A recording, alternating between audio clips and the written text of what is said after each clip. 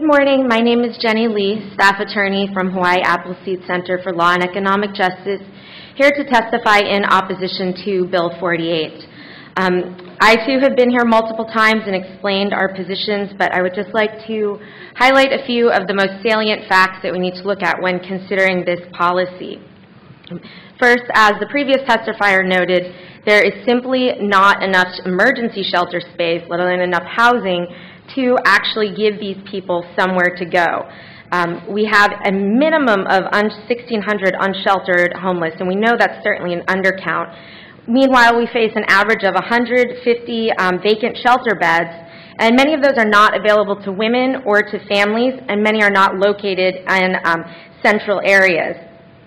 We are looking at problems that should not be about the existence of individuals experiencing homelessness, but when we hear the reports from business owners, from residents, they're referring to things that are already covered under criminal statutes.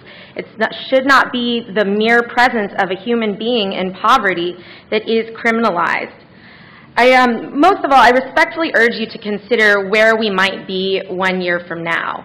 If you think that this honestly will have solved our problem with thousands of people sleeping on our streets, if we somehow will have ended homelessness, if we will driven people to who knows where, if they'll have just moved on to other parts of your community, we will be back here again in this futile game of cat and mouse. So I strongly urge you, please think of what the outcome of this will be and to vote in opposition to Bill 48. Thank you. Thank you for your testimony. Members, any questions for the testifier?